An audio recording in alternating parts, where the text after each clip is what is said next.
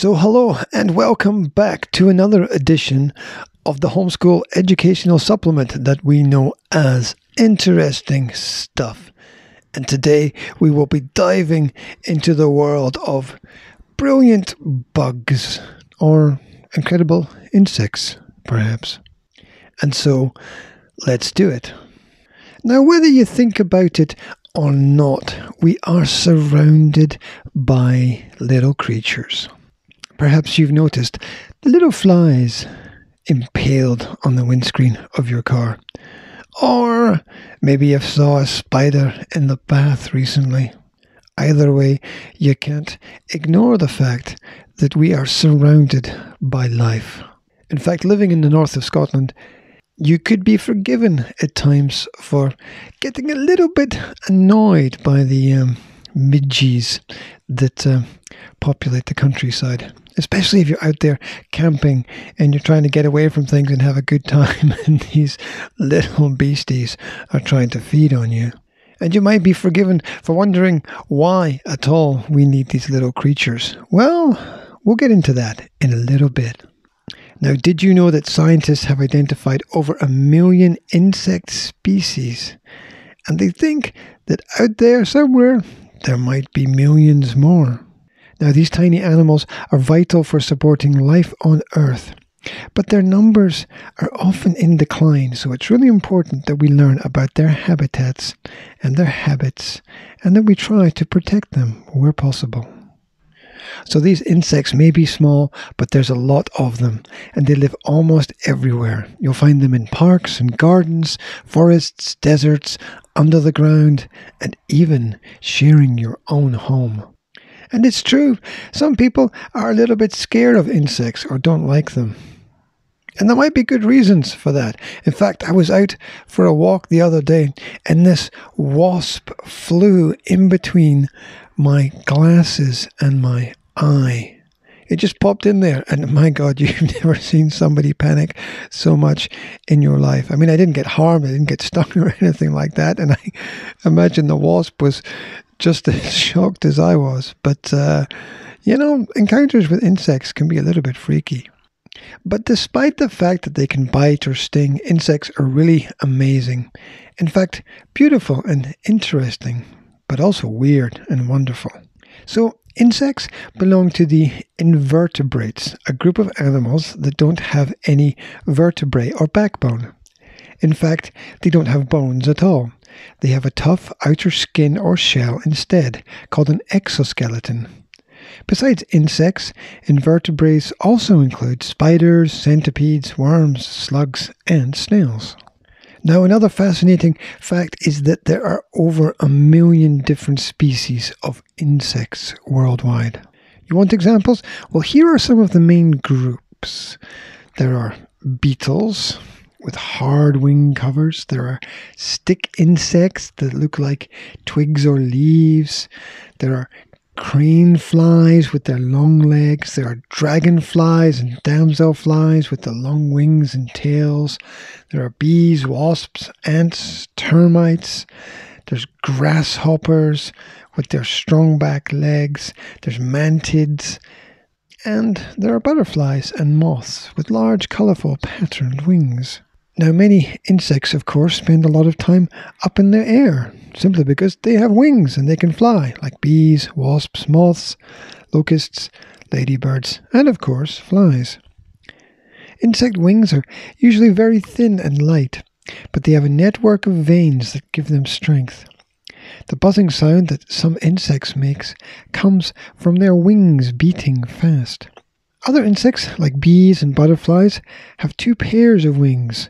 Butterflies and moths have tiny scales on the wings, which give them their colours and their patterns. In fact, I was out for a walk the other day, and the most beautiful butterfly you could ever imagine landed right in front of me on the path. So I made a little video of it and put it on my Instagram account. You can find it there if you're interested. Anyway, there are those insects with 2 pairs of wings and insects also with only 1 pair of wings, like the crane fly. Now, bugs, like all living things, have a life cycle. Insects have their babies, but baby insects can look very unlike their parents. In fact, many types of insects go through a metamorphosis or a change of shape as part of their life cycle as they grow. If we take the example of the ladybird, the adult ladybird will produce eggs. The eggs will grow into larvae, which really isn't that much smaller than the adult ladybird, but it looks really different. The larvae will then, after feeding, grow into a pupa, which is hard, and inside of it, the adult will begin to develop. Now, these metamorphoses happen quite slowly, so you won't be able to observe them really. But you will be able to find loads of bugs wherever you are. In fact, if you go outside, if you find a tree or a bush, if you take a piece of white paper with you and, say, put it on the ground under a bush and then you shake the bush, you will probably find that something will fall out and land on the paper. And it might even be an interesting little experiment to see what exists around about you. Of course, once you've examined the little creatures, don't forget to put them back. Also, many insects live under the bark of trees, so you could try examining there as well and see what you can find. Wherever it is you look, you're sure to find something. There's even tiny bugs that exist in carpets and maybe even in beds as well. How crazy is that? So we know that the insects are all around us, but why do we need them? Well, insects are a vital part of nature and do many important tasks in their locality. At one level, they are food. The billions of insects that exist all over the planet are an important source of food for other animals, such as spiders, birds, bats, lizards, fish, and even bears, which all depend on insect prey to catch and eat. Also, all living things are part of some kind of food chain, especially in the animal environment. And it's the food chain that provides quite a lot of the energy necessary for life. Because obviously all living things need energy to survive. Now, food chains show the flow of energy from one living thing to another. Plants make their food using energy from the sun. Animals eat the plants, and other animals eat the animals. So insects play a very vital role in the food chain. Without them, many bigger animals would starve. Some insects also pollinate plants. For example, honeybees fly from one flower to another, feeding on nectar.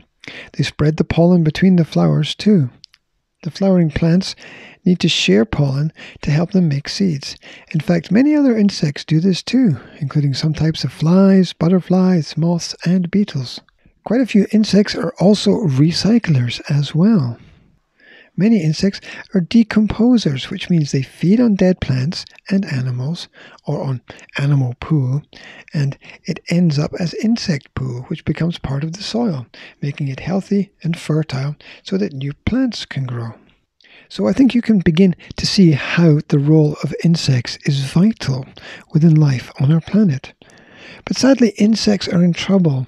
The number of insects in general is falling, and some species are even dying out.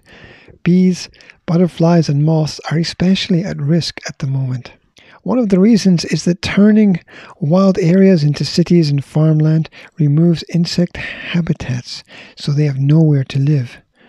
Also, using pesticides, which are bug-killing chemicals, which a lot of farmers have to use to grow their crops, has a negative effect on quite a lot of the insects within the environment. But there are things that we can all do. For example, if you have a garden, you can let part of it grow wild and give insects a little place to live.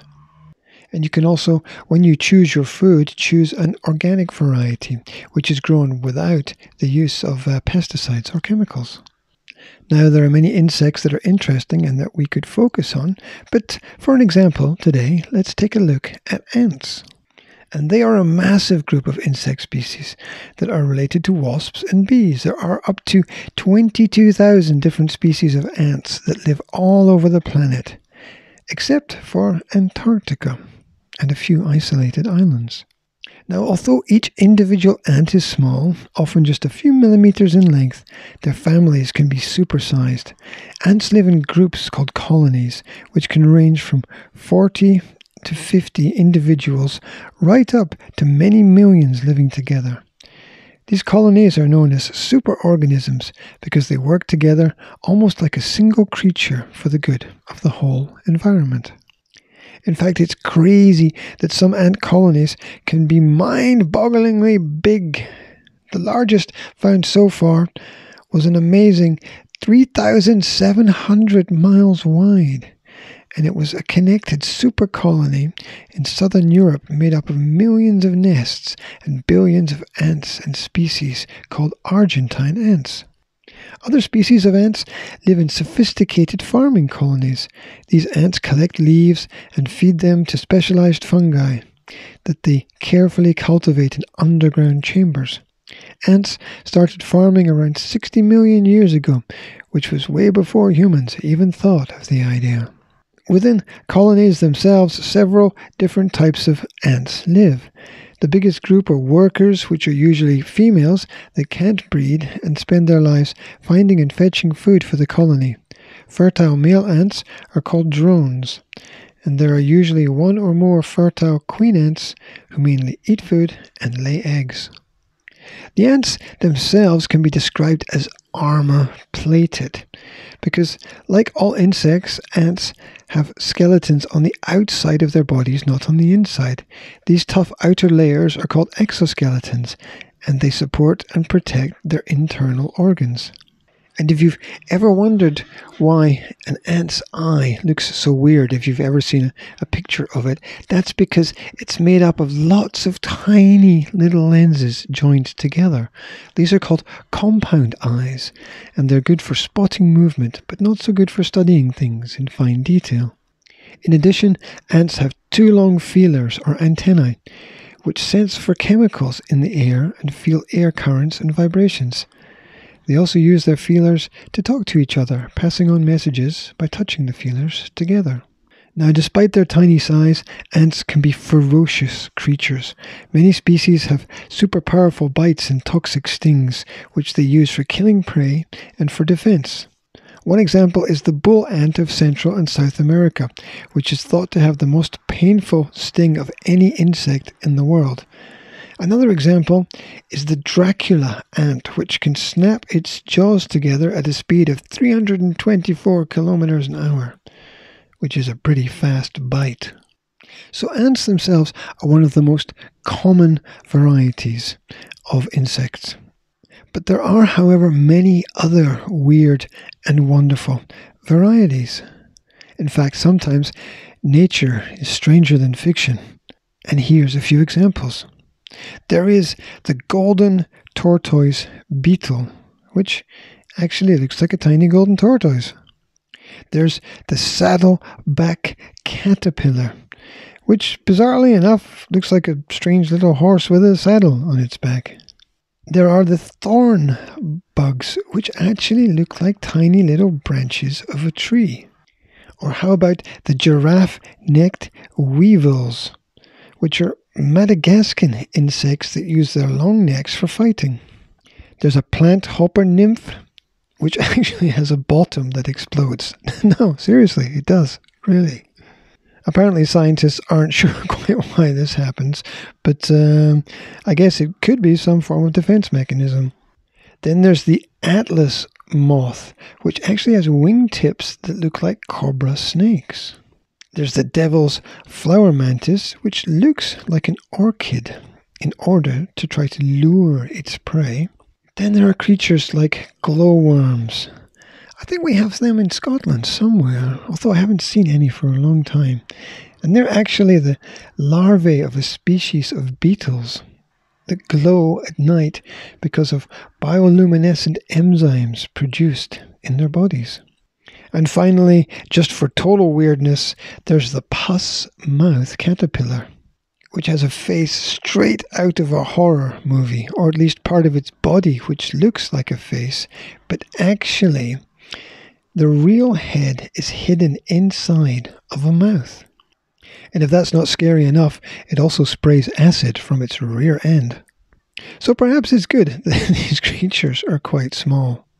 Because if they were large, I'm pretty sure we'd all be having a few more nightmares. But luckily, the giant insects usually only exist in bad Hollywood movies. So next time you're outside, around some element of nature, take a look. See what you can find there. See what you can recognize. Maybe there'll be something new. Maybe there'll be something unusual. And hopefully there'll be nothing too scary. Anyway, let's end on a lighter note. What's that? How about a few jokes about insects? No, really, seriously. They exist. You want an example? Here we go.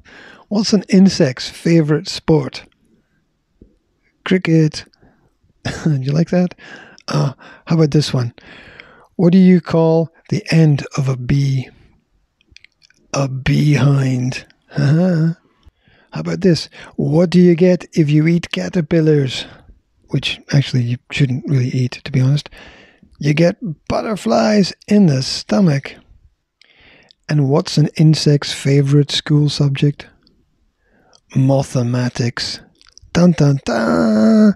Did I make you laugh? Probably not. Anyway, never mind. You can share those with your friends and have a good groan.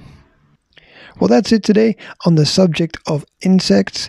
If you'd like a different topic, or if you'd like me to cover something specific, then drop me a line and let me know.